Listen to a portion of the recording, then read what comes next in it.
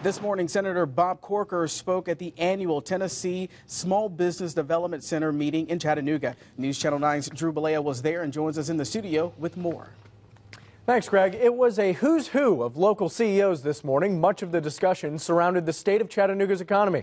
Senator Bob Corker spoke about an array of topics in front of dozens of small business leaders and the mayors of both Chattanooga and Hamilton County. He discussed everything from his start in business some 35 years ago to the conflict in Syria.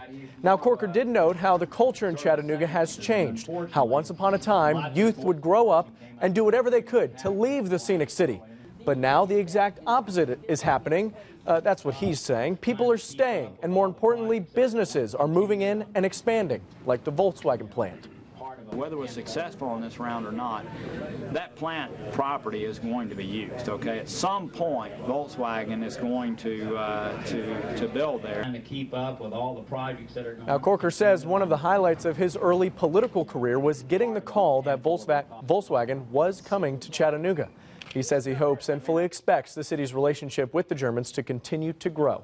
Greg, back to you.